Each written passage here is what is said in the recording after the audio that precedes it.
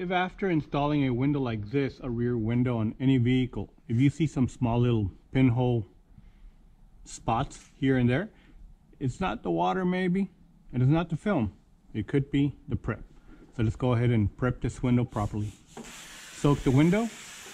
After a couple of minutes, agitate. Make sure you go ahead and get it all pre-soaked and scrub just a bit. Plastic razor blade, because these little pinhole things are really dust particles that your white scrubby or your blue scrubby is not dislodging. With this one, they'll be dislodged.